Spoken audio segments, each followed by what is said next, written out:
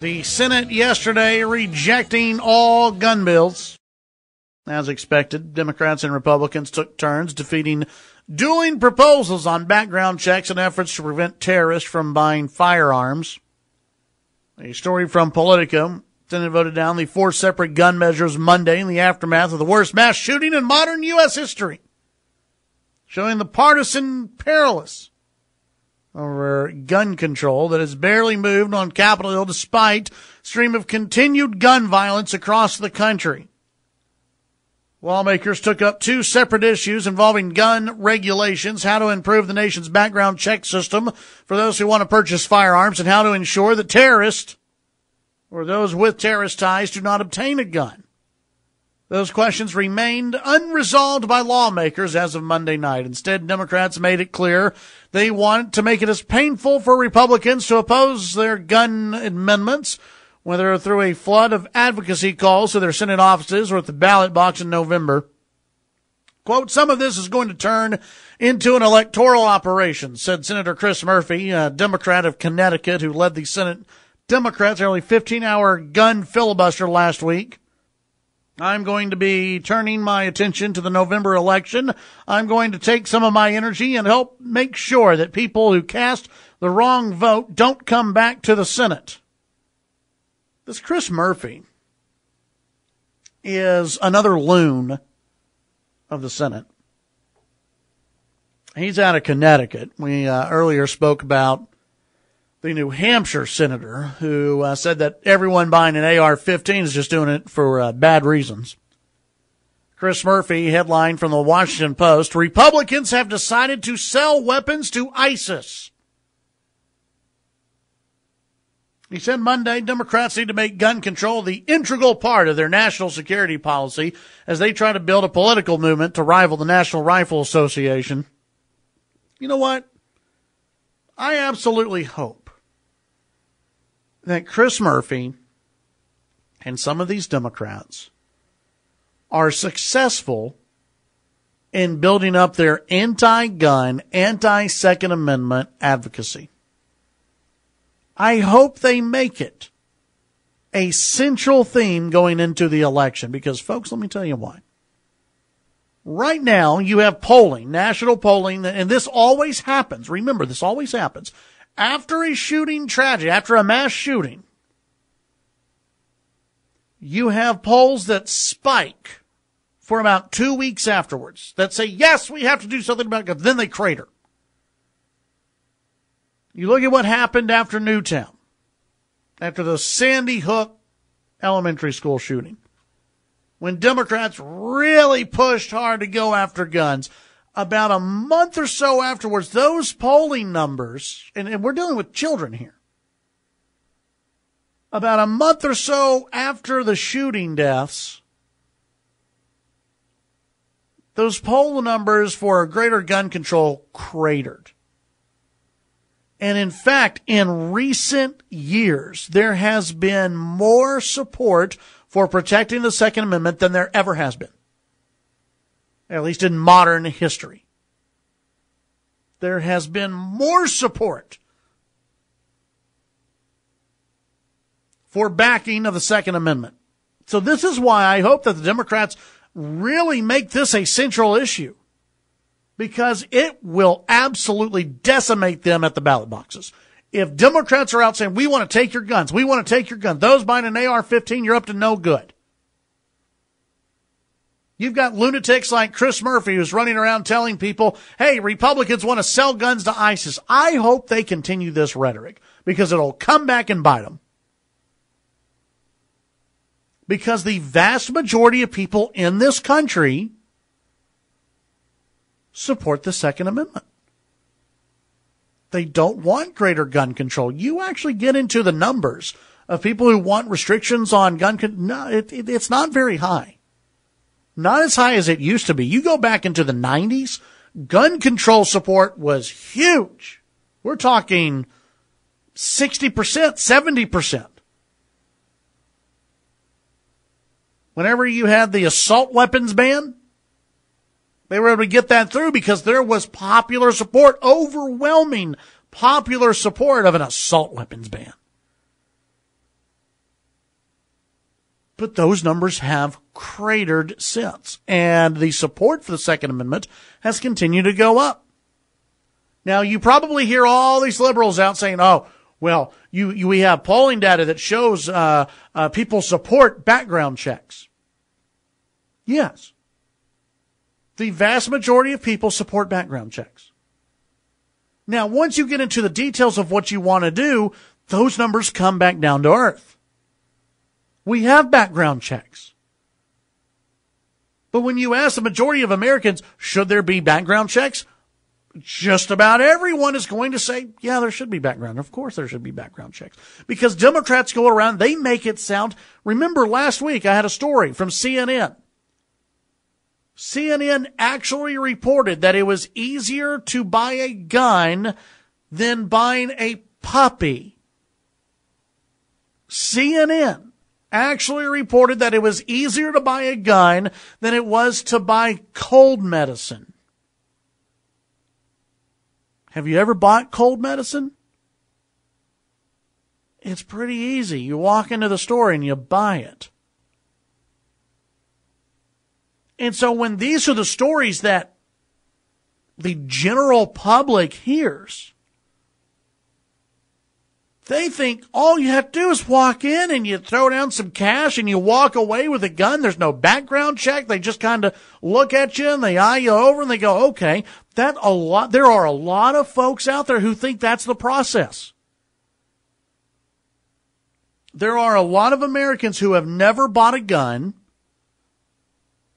and who really buy into the CNN story that it's easier to buy a puppy than it is to buy a gun. And so they go around and they ask the question, media outlets, they go around, they ask the question, okay, should there be background checks? Should there be expanded background checks? Well, no one knows what that means. But it sounds good. So people say, well, yeah, sure, why not? But when you actually get into the meat of it, it's a losing issue for the Democrats. But we'll get to the phones here in just a second. Here's what Chris Murphy had to say, his full little speech about Republicans being ISIS. Well, we've got to make it clear. A constant case that Republicans have decided to sell weapons to ISIS, Senator Chris Murphy said. That's what they've decided to do. ISIS has decided that the assault weapon is the new airplane. Republicans, in refusing to close the terror gap, refusing to pass bans on assault weapons, are allowing these weapons to get into the hands of lone wolf attackers. We've got to make this connection, and we've got to make it in very stark terms. This guy is a moron. The assault weapon, which the AR-15 is not an assault weapon, the assault weapon is the new airplane. Terrorists have been using bombs for decades. They've been using knives for decades and guns for decades. The Republican Party actually wants to stop ISIS. Chris Murphy, your party wants to do nothing. You want to grandstand on the Senate floor and talk about closing the gun show loophole, of which there is no gun show loophole. And now you want to make up a new term, the terror gap? And you take this type of language, you put it along with what the senator from New Hampshire said. These are U.S. senators. They're talking about you. They think you're evil because you support guns, because you support the Second Amendment, because you have an AR-15. They think you're no better than ISIS. And somehow I'm supposed to believe that these people are going to keep a good, updated list of terrorists? I mean, that is just pathetic. You got Chris Murphy. He's going out. He's blaming Republicans for ISIS. That Republicans are selling guns to ISIS. I'm sorry. Which administration was it that sold guns to Mexican drug cartels? It wasn't the Bush administration, was it? No, that wasn't the Bush administration. Oh, yeah, it was the Obama administration. Okay. Again, Republicans are trying to rally support to kill ISIS, to go after the terrorists, to talk about what is really impacting the United States. It's not guns. It's not the AR-15. We are in a war against the Islamic State. We're at war against Al-Qaeda. We're at war against radical Islam. And you got people like Chris Murphy who is at war with you. You have Senator Shaheen in New Hampshire. She's at war with you. They don't give a damn about Islamic terrorism. They're at war with the U.S. Constitution. Guess who else is? ISIS. Chad Hasty Show. We'll be right back.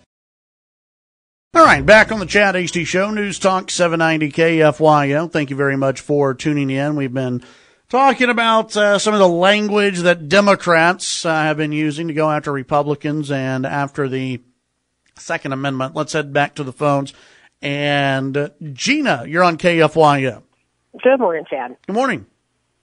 The Democrats are framing the whole narrative. The Republicans have got to be proactive. I think that the Republicans should come back with a required carry. Yeah, where everybody, you know what? Everybody, 1865, you're required to carry. Now, there's probably an easy opt-out, so those of you who don't want to don't have to. But if there was a required carry, everybody 1865 without a criminal record carries. And teach this in the schools. By third grade, kids need to learn gun safety. By sixth grade, they need to be able to do competitive shooting and self-defense. Make it tied to federal funding. If your school has a competitive UIL shooting program, self-defense and marksmanship program, you get extra federal funding. If you carry, you get a tax break. The Republicans are allowing the Democrats to take total control of the narrative without saying anything except, gee, maybe, kind of. So they need to get ahead of this. They need to get out in front of it. Well, I'll tell you this. If we are going to have a required carry, it's going to have to be a generational deal because I go out to too many places, and there are a lot of people that they just don't need to carry. I understand that. I do. I get that. Like this, like this senator in New Hampshire. I don't want her to carry. I don't want her to carry either. But she didn't learn gun safety in the third grade. Yeah. And she didn't learn marksmanship as a kid.